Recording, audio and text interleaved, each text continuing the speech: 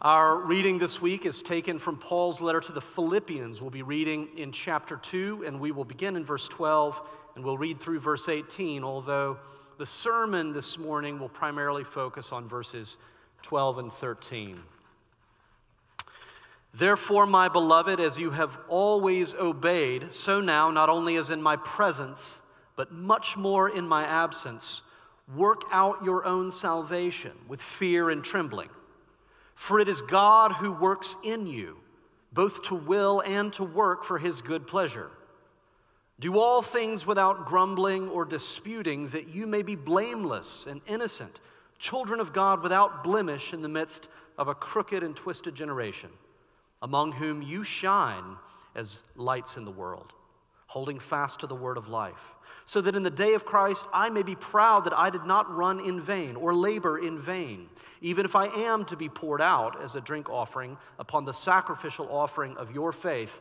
I am glad and rejoice with you all. Likewise, you also should be glad and rejoice with me. This is the word of the Lord. Thanks be to God. So this morning we are starting a series that we're going to be in for some time.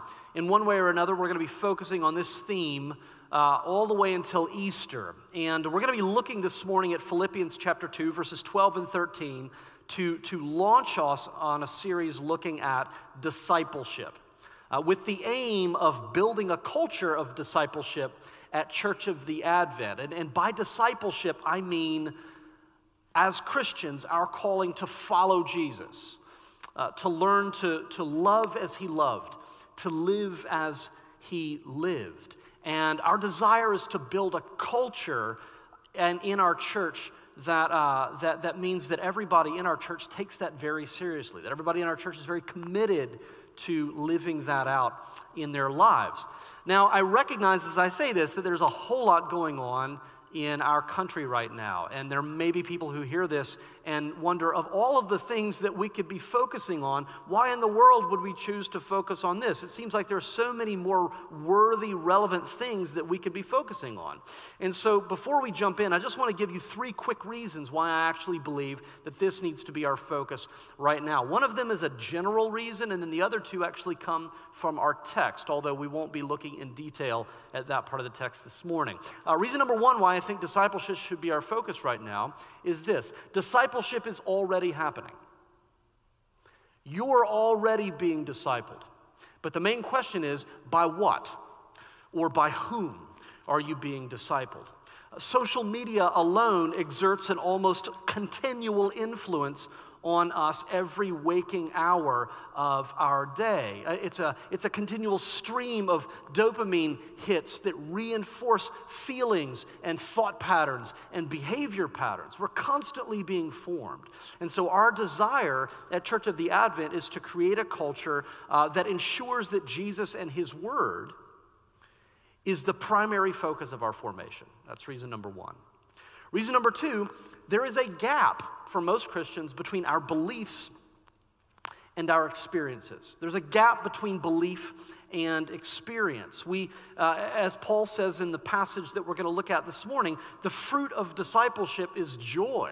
As a disciple, he is able to rejoice even in the face of likely death. He invites his hearers to rejoice with him even in the face of his imprisonment, suffering, and death. The fruit of discipleship is joy, but for many of us, that is not how we experience the Christian life at all. There's a disconnect.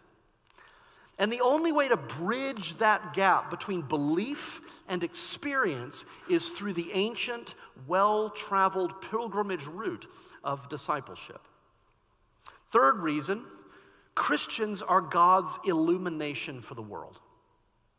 Christians are God's illumination for the world. Paul says in this passage that Christians are called to shine as lights in the world amid a crooked and twisted generation. Now, there's an Old Testament backdrop to that we don't have time to get into, but the point I want to make is this: as we look around, there's a lot of darkness. Right? On this weekend in particular, we call to mind the ongoing racial violence, division, injustice in our society. We have seen firsthand again and again and again and again the ongoing reality of this brokenness. We see the political strife and unrest that has soldiers literally marching in the streets of our city right now, with very real fears of violence and unrest here and in cities all around our country in the coming weeks. Right? This world needs illumination. Christians are called to be that illumination, but all too often we get caught up in the brokenness and in the darkness. We're complicit in it. The only way we become that kind of illumination is through discipleship. Right, so that's what we're going to be focusing on, and that's why I think it matters. And we're going to start this series by recognizing something very crucial about discipleship, and that is that it's not something that we do alone. This is one of the things that sets it apart from the self-improvement movement. Right? Discipleship is co-participatory. In other words, discipleship involves both God's work and our work. And that's what we're going to look at in this passage. First, God's work, and then our work. Let's pray. Lord, we thank you for your word, and we thank you for the fact that discipleship is ultimately not about us pursuing some course or following steps or even developing the right habits, that it's ultimately about a relationship. That you're the kind of God who's invited us into a relationship with yourself, and the focus of discipleship is that relationship. And Lord, it ultimately depends on you being present in our lives. And so we pray that you would be with us this morning. Teach us your word as we seek to follow you. We pray this in your Son's name. Amen. So the psychologist David Benner, he's a depth psychologist and writes a lot on spiritual formation. And he often says to people he's meeting with, he says, imagine God thinking about you. Imagine God thinking about you. And then he asks them, what do you think God feels when you come into his mind? You know what people most often say? Disappointment, frustration, even anger. Right? So not surprisingly, if most people think that God is disappointed with them or frustrated with them or angry at them, then when they think about discipleship, the first thing they're going to feel is what? They're going to feel guilt. Right? They're going to think things like this. I know I should care more. I know that I should read the Bible and pray more. I know that I should make God a higher priority in my life, but I can never seem to get there. I start the Bible reading plan on January 1st, and by January 3rd, I'm already behind. You know, God must be so disappointed in me. And it's almost become fashionable in our culture to refer to yourself as the very worst disciple, right? As a way of trying to deal with this guilt. And if that's the way you feel about discipleship, if that's the way you feel about God, then discipleship is never going to be the life-giving, joy-filled journey that it is described as being in Scripture. It's always going to feel like drudgery. And if this is how you feel, it probably means that you have some misconceptions about the gospel and about God's love. So let me ask you some questions just to get at this in your own heart. When good things happen in your life, do you assume that God is blessing you because you have been faithful? Is that where it's coming from? When bad things happen in your life, do you assume that God must be teaching you a lesson? That's why it's happening. God must be teaching you a lesson. When God blesses you, do you ever worry that if you don't appreciate the blessing enough, that God might take the blessing away just to teach you to appreciate it more? Do you ever make deals with God? You know, you're sick or somebody you know is sick and you want them to get better, or there's something that you really want.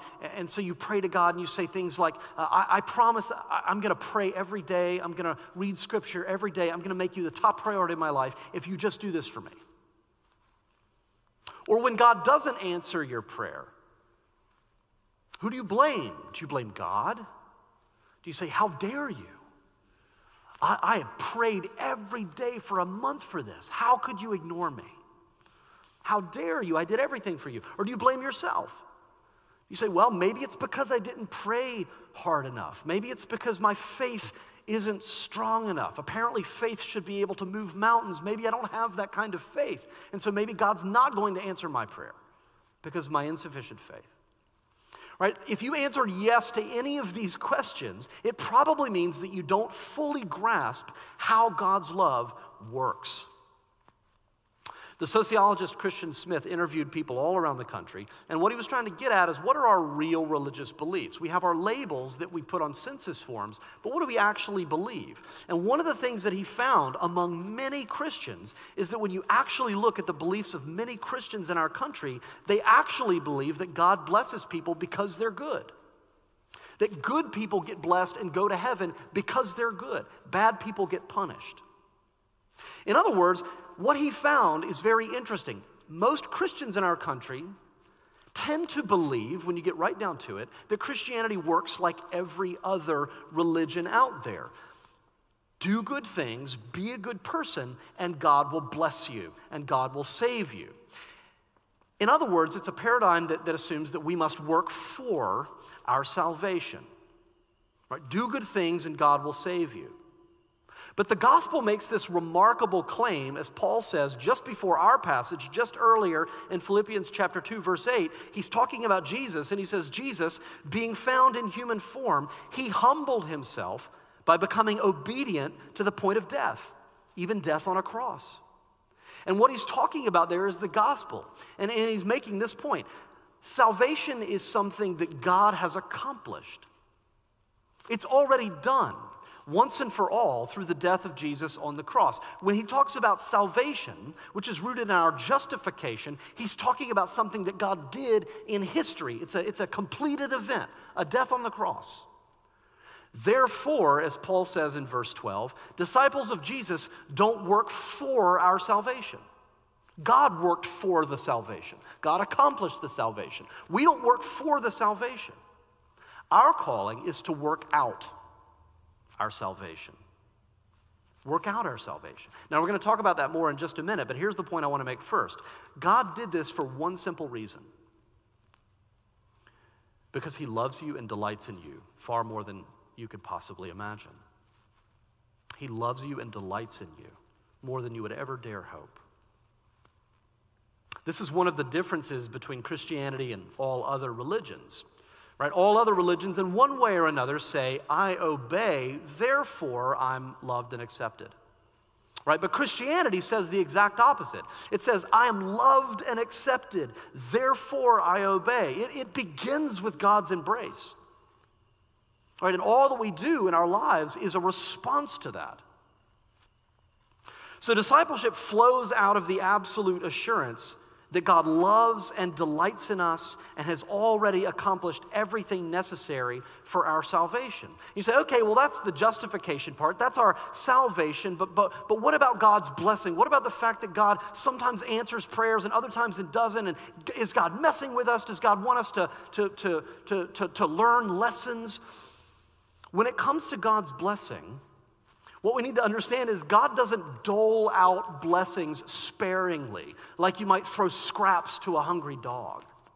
But I think we often operate that way. But look at what it says in Ephesians 1:3. Blessed be the God and Father of our Lord Jesus Christ, who has blessed us in Christ with every spiritual blessing in the heavenly places. Right? That's not ambiguous. That's not scraps to a dog. And it's past tense. He has blessed us with every spiritual blessing.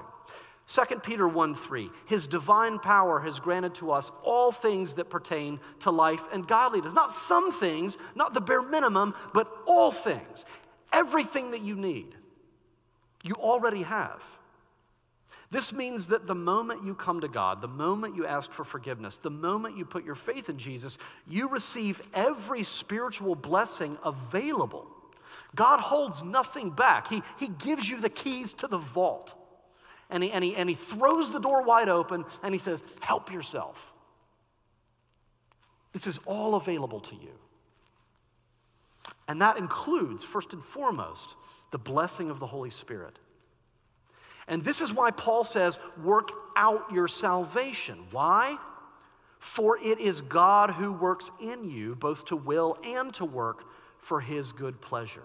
Our work is contingent on God's work. Discipleship begins with the work of God, the finished work of Christ on the cross, and the ongoing work of the Holy Spirit in our lives. So there is no sense in which God ever feels disappointment with his children. There is no sense in which God ever feels disappointment or frustration with us. If you start the Bible reading plan and you don't follow through, if you devote yourself to a habit of prayer and you fail, if you promise that you're going to prioritize God and then you immediately prioritize something else, God isn't sitting there with his arms crossed saying, I did so much for you, and you don't even appreciate me. Right? I think we often can turn God into a kind of nagging mother in our minds. You know, I do your laundry and I cook and I clean, and you can't even do this one thing for me. And that's not how God works. That's not how God's love works. God loves you. God delights in you. And I'm just going to push this a little further. Whenever you assume that God is disappointed in you, you are mocking the cross, and you're denying its power. Our role when it comes to discipleship is to work out what we have already been given in Jesus Christ and the Holy Spirit. That's the first point. And we can't talk about discipleship if we don't get that clear, right? But what does that mean? How do we work out our salvation? This is the second point. We'll spend the rest of our time on this. Our role is to work the gospel out into every area of our lives. To apply the gospel, the grace and the love and the power of God to every aspect of our lives. Now, maybe that sounds easy to you. It's not, and the reason is this. Most human beings tend to live fairly compartmentalized lives. People don't naturally have a unified, seamless, coherent self. In fact, our self is more like a collection of selves that are like watertight containers. They are self-contained compartments that may or may not interact with one another, right? So you have your religious beliefs box, you have your love life box, you have your politics, your family, your friends, your finances, your career, the way you think about your neighbors, the way you think about your enemies, and all of those are separate boxes that are sealed off from one another. And so our self, or rather ourselves, are largely determined by context, which box you are operating out of at any given time. And what this means is that most of us are full of contradictions. Our society loves to point out the hypocrites. We love to call out the hypocrites, but the bad news is we are all hypocrites. We are all walking contradictions in one way or another. And this is something that has been affirmed by everyone from psychologists to poets. You might really care about the environment and recycle in your home, but you still drive cars and take planes everywhere. You know, you may care so much about being healthy and even have a really great exercise plan, but when you get stressed out, you eat sugary, fatty foods. And you're it doesn't count in those times, right? Some people are super sweet and gentle and wonderful and peaceful in person, but online they are vicious and mean. Some people are respected leaders in their workplace, and nobody messes with them, and everybody sort of fears them in the workplace. But in their love life, with the people they're dating, they let people disrespect them, mistreat them, walk all over them. Right? We're all walking contradictions because we're all compartmentalized. And this can be especially true when it comes to our faith. You know, there are many Christians out there who truly believe in Jesus, and they've been baptized, and they understand the gospel, and maybe they go to church, and they can quote the Bible, but their faith stays in the religion box. They never work out the implications of the gospel for their job. That's a separate box. They never think about it in terms of their marriage, or their family, or their neighbors across the street, or their politics, or their money, right? You have people who believe in the gospel, but if somebody crosses me, they're dead to me, right? It's a separate compartment. Right? So this helps us understand many of the things that we see when we look around, right? This helps us understand how some Christians over here have fully embraced a nationalist political ideology, which is incompatible with Christianity. It helps us understand how some Christians over there have embraced a fully postmodern redefinition of human identity and gender and sexuality, which is incompatible with historic Christian teaching. Right? It helps us understand how some Christians in the white church have tacitly supported racist ideas and practices and policies for generations. It helps us understand how some Christians in the West have become highly consumeristic and materialistic and see no problem in their faith. Right? So our culture loves to look at people like this and say, hypocrite, you're not a real Christian. Well, what a Christian would say is, in fact, that's what a real human being is like. That's what all human beings are like. It's more pronounced maybe when you actually claim to believe something. Then the contradiction is a little more clear. But it's true for everybody.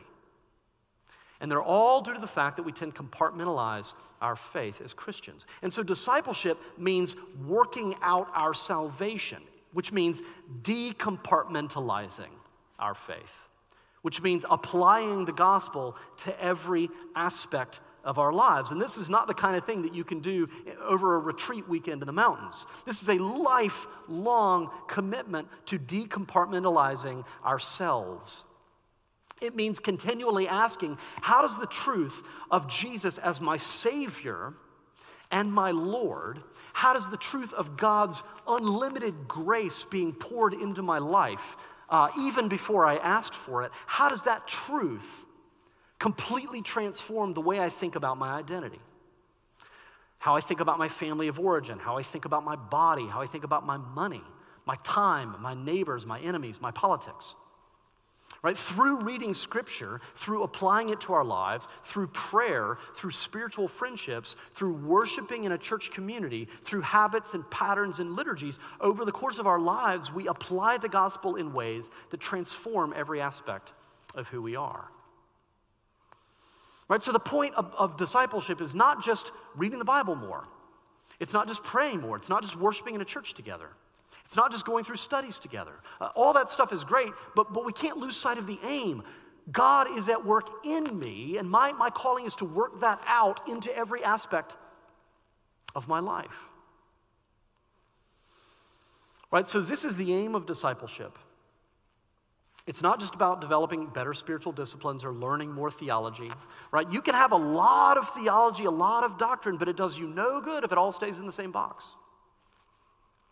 The goal is integration, that you become integrated. Every part is open and connected and flowing and interacting with every other part. And at the very center of it is the gospel.